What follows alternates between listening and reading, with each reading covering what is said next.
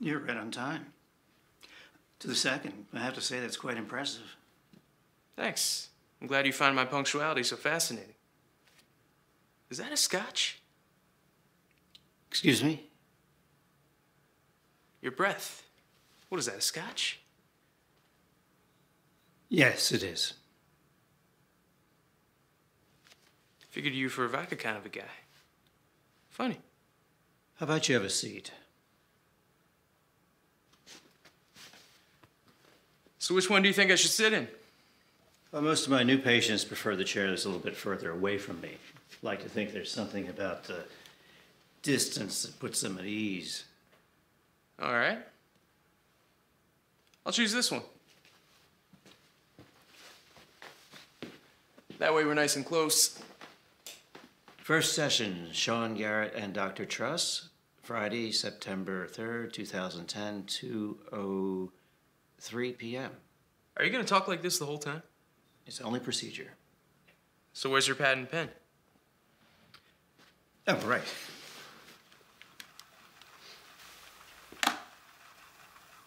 Why do you prefer that to the old pad and paper routine?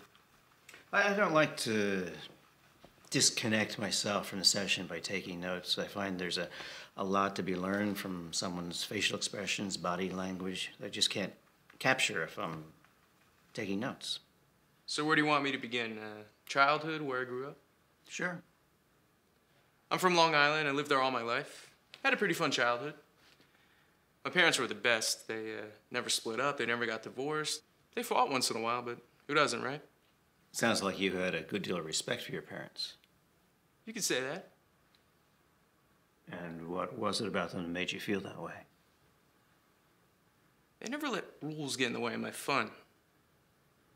There was a lot of self-discovery. Would you like to give me an example? We never sat down and had a chat about sex, drugs, or anything like that. They just trusted that I knew what was best for me. And did you? As far as I know, yeah. Even though my recent history might say otherwise. A lot of people think my parents had something to do with what happened. They always try to find out if they did something terrible to me when I was a kid or something. And you think I'm trying to do that? See, the other doctors think they know what they're doing. They usually try to steer our sessions towards unlocking some kind of dark memory from my childhood. Something about you seems different from them, though. Well, you know, not everybody had a perfect childhood. I know. I'm not saying I did. So what is it that you disliked about your other psychologists? Nothing, really. Can't say that I actually disliked any of them. They're the ones that dropped me. And how does that make you feel? You know, Doctor, we're sitting here talking, and it's great. We're exchanging words and phrases like gentlemen. Would you agree? Sure. See, the thing about the other doctors is we'll start talking, right? And suddenly they'll just pull out their cocks and start pissing in the wind. But you're something else. You haven't even managed to pull it out of your fly. You're just pissing all over your pants. And how does that make you feel? It was a joke. A sense of humor. This is a nice surprise. I'm relieved. You know, most of my patients don't arrive here in a humorous mood. I could imagine. But you know I'm not just another patient, right? I'm the patient, aren't I? You are a rather high priority case. Why do I still feel like you're following procedure? Because I am. You know, making a joke and affirming your assumption was a gallant attempt to gain your trust and make you more open to confide in me. It was a nice try, but at least you're honest. So it's back to square one. Why don't you have another drink? Maybe it'll loosen you up a bit. It would.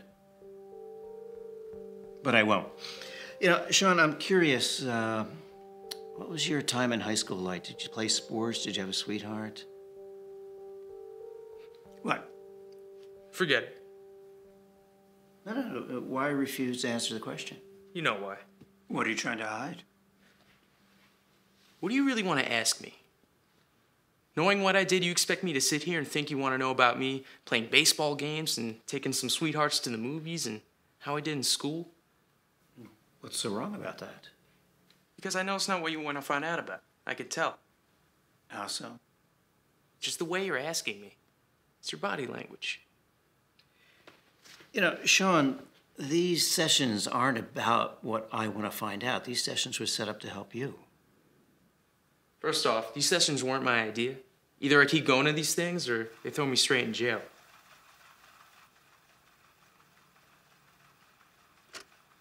Wait, whoa, You don't need this, Doctor. Hey, it's great you're making an attempt to learn about me in high school and try to find out about me and my parents, but why don't you let go of procedure just this once? Find out what you actually want to know. What do you say? There's going to be no record of this. Don't worry. If you're as good as I think you are, you won't forget a thing.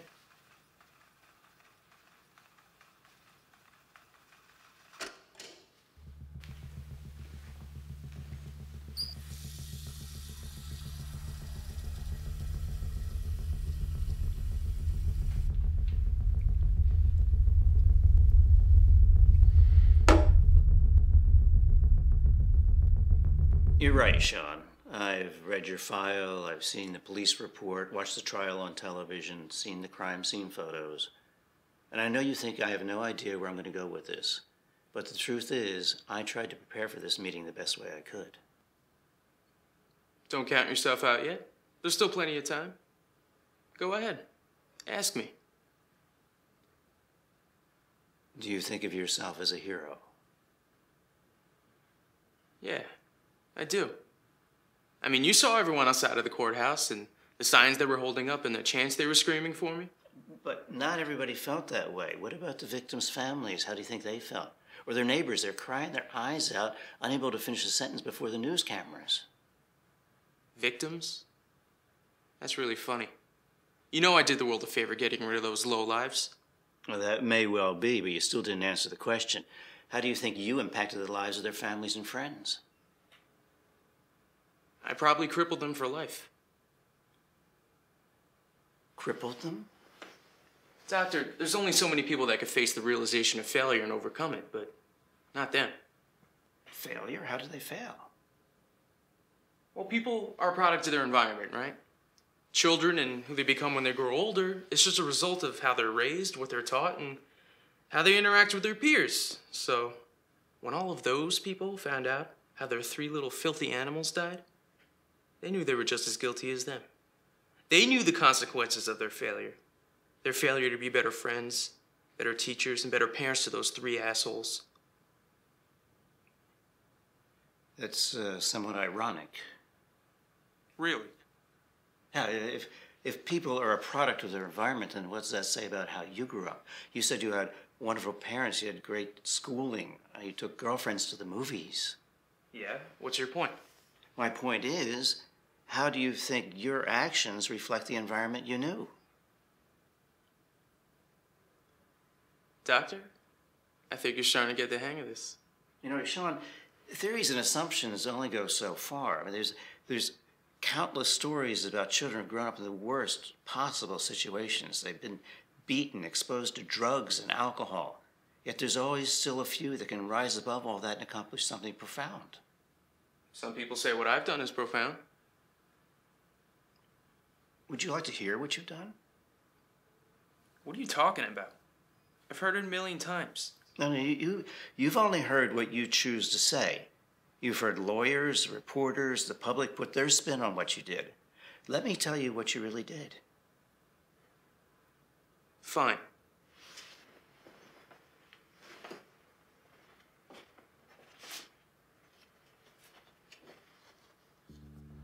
First victim, stab wound on the spinal column and then a sharp penetration to the jugular. Second victim, a crushed windpipe, died of suffocation. Third and final victim, stab wound in the right eye socket, then a second stab wound to the navel.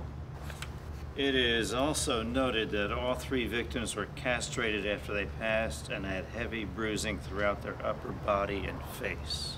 Victims? If I left them alive, they would have been called culprits. And it doesn't capture any of the bravery or emotion of the event. Sean, this isn't an interpretation of what you did. This is what you actually did. This isn't some story about a hero killing monsters. These were human beings, and this is what you did to them. Funny. They never mention anything about her. You mean the girl? Yes. Well, that's a crime scene report. She wasn't there when the police were investigating the crime scene. That's right. She left after. They found her 3 blocks away. I thought she'd get a lot further the way she ran out of there. You know, when the police examined her, they couldn't even tell which blood was hers and which was theirs. Why did there need to be so much blood? Because I wanted there to be. It wasn't enough just to stop them. How do you feel about what I did? It doesn't matter. Sure it does. What did you think when you first heard the story? I thought, I hope they're okay, you and the girl. But to know what was right, I wouldn't know because I wasn't there. And when I hear people say, good for him, I would have done the same thing, I do get a little bit confused because how could anybody know what they're capable of doing when confronted with your impossible situation? Now, I'm not going to tell you what you did was right or wrong, but I do think there's bigger things at play here. I get it. You're just trying to help, right? No, I won't lie to you. But you're supposed to be treating me. That's what the court said you're doing. No, I know what the court said. But to be truthful, I want to find out what happened that night just like everybody else. No recordings, no notes, no TV cameras, no reporters, just you telling me what you need to say. Now I think we're getting somewhere. Are you sure you're up for this? I think so. No, there's no I think so. I need to know if you're up for this. Because I can see that twinkle in your eye now. Something tells me you had that look in your eye before. And it's been a long time since you had it. I appreciate your concern. There's a difference between showing concern and giving someone a warning. Warning you. Is that really necessary? Yes. Why? Because this path we're going down, you may not find what you're looking for at the end of it. You may find that what you're doing may only lead you to frustration and disappointment. Then again, it could be something truly profound. All right. But if this is going to work, you're going to have to let me guide you. You're going to have to trust me. All right. I want you to picture that night. Think back 5 minutes before it all happened. You remember where you were, what you were doing? I came from a small corner store. They mostly had alcohol, but after a minute of looking around, I was able to find some orange juice. Unfortunately, it was from concentrate, but I was thirsty as hell, so I went ahead and bought it anyway. After that, I left. As I was walking, I tried to gulp down the worst orange juice I've ever had. Didn't even get through half of it before I threw it out. I was 2 blocks away from the subway when I saw it. There was this stray dog in the middle of the sidewalk, and it just kept staring at me. Weirdest thing. Why do you think the dog kept staring at you? I don't know. Maybe I thought I had food or something.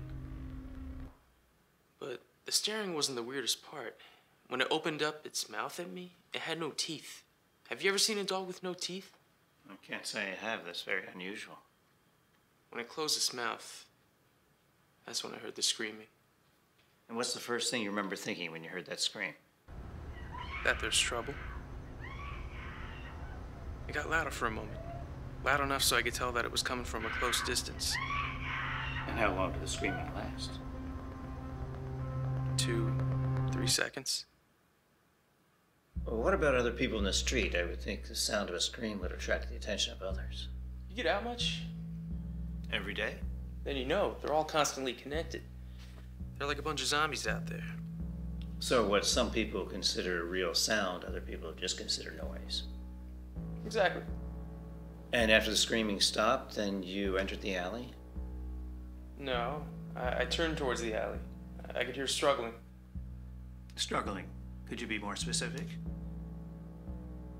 Whispers, whimpering. I could hear those low, incomplete sentences coming out of her. please stop. And the crying, it was constant. I couldn't take hearing that.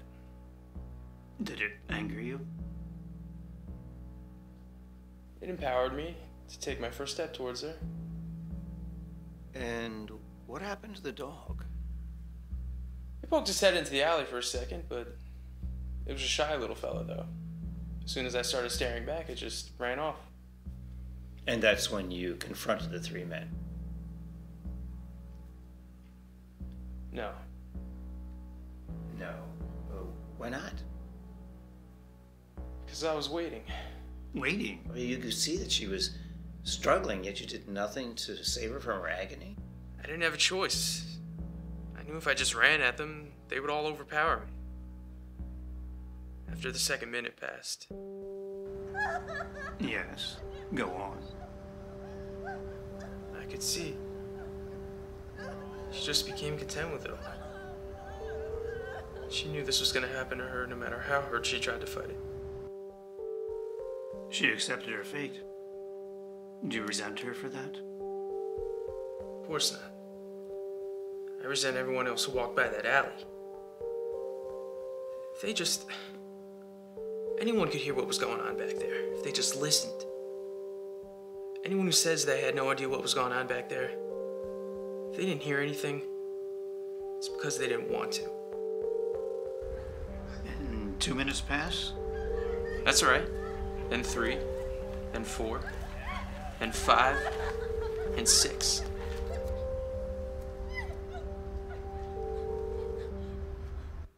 What? It's all a matter of patience, Doctor. Patience and vulnerability. Explain. You said you've seen the crime scene photos. If you look, you know that the 3 men could have easily overpowered me. Well, Sean, time and weight are 2 entirely different things. I mean, those men were going to weigh exactly the same whether you waited 1 minute or 10. How long do you think it takes the average male to climax? I don't understand. Yes, you do. How long does it take you to come, Doctor? It's not something I bother analyzing. I would suspect all men are different. You are right about that. In fact, it takes a man an average of 2 to 15 minutes to ejaculate. You understand? So if 3 men were to have at it, it could take them anywhere between 6 and 45 minutes for them all to finish. Do you see the filth? Yet you chose to let this go on. You're not listening. I didn't have a choice. I was waiting every minute, calculating. And then what was it that prompted you to finally kill them? It's not what, it's when. 3 predators indulging themselves, ready at any moment to kill anybody who gets in the way of their pleasure. Patience and vulnerability. When do you think 3 people like that are at their most vulnerable? Just before Jesus. So that's how you were able to overpower them. I seen him drop his knife and stiffen his calves. So I snuck up behind them. They didn't even see it coming. Then I went for his throat. It was like cutting through burnt toast. I went after the second one, but I went for his stomach, and the knife went in too deep. I couldn't even pull it out. His screaming alerted the last one, but his hands were tied up right around her tiny neck. So I hit him in the face over and over. So I got her onto her feet. When she looked into my eyes, that's when I knew I still had more work to do. Do you really want to hear the rest?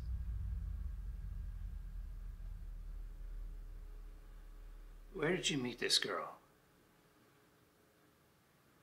What? Risking your life for a complete stranger doesn't seem like something a guy like you would do. We don't know each other. She may not know you, but you know her. You can try to avoid this all you want, Sean, but no good's going to come of it. Everybody thinks this is some random act of kindness, but I'm not so sure. It's the way you talk about her. She meant a great deal to you, didn't she? Nothing I said reflected that at all. People say an awful lot that never comes out of their mouth. That's why you don't take notes, right? It's the way you talk about her. Your eyes are very still, like you never have to think back to visualize her. She was very special to you, wasn't she? Are you sure you want to go this way? It could get very dark down there. Sometimes you need to go down a dark path to get into a good light. And when you look at the way you killed these 3 men, you can't tell me this is something you did out of principle. This was personal.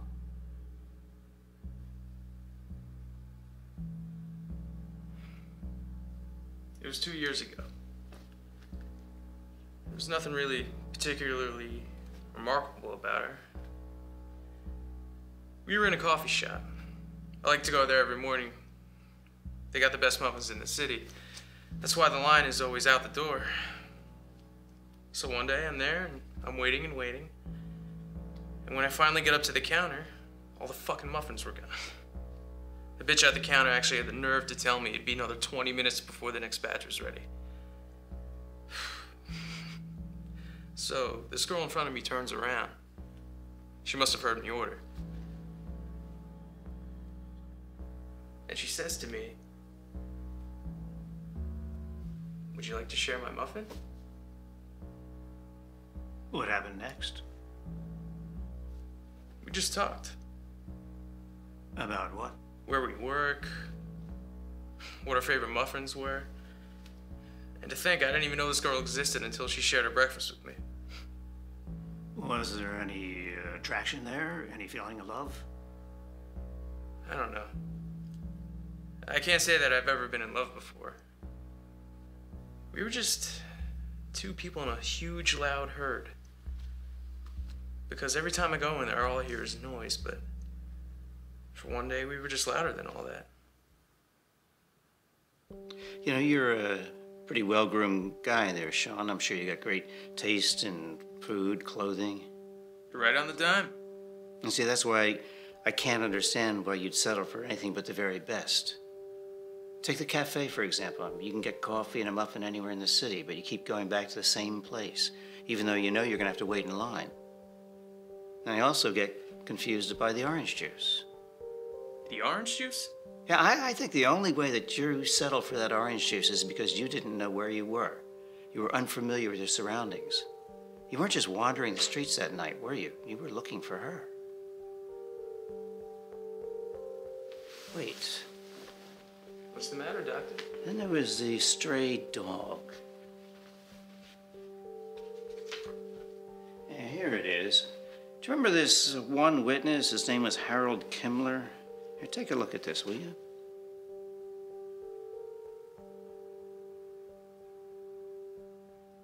Yeah, I remember him from the trial.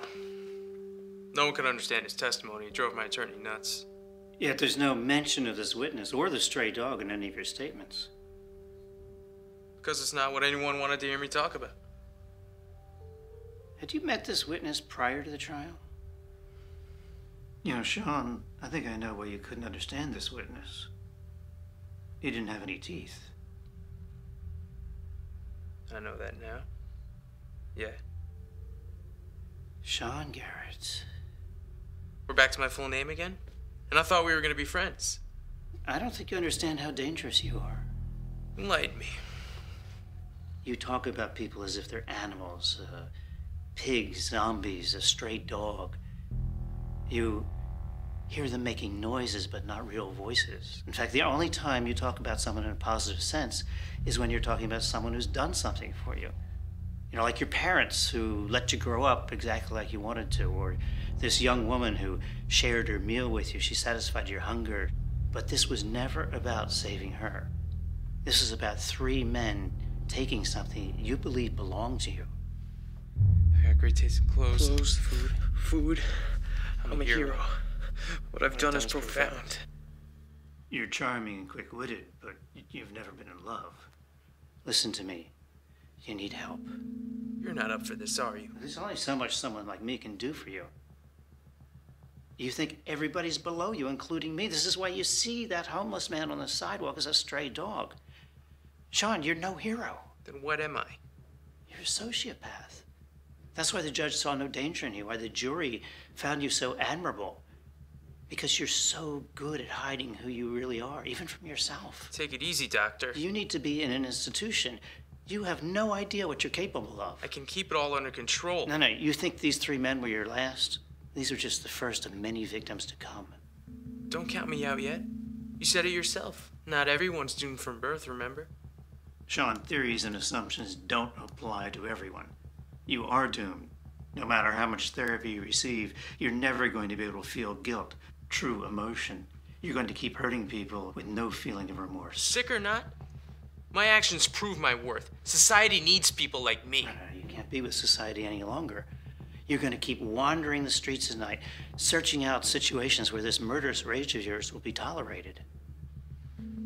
There's nothing you could do to stop me from walking out of that door and living my life the way I want to. No, it's not so. I'm going to make out a report after we finish this session and give it to the judge. And tell her what? You've got nothing on me. You don't even record any of this. That doesn't matter. I write up a report, make a profile, whatever it takes. I cannot allow you to hide behind your wits any longer.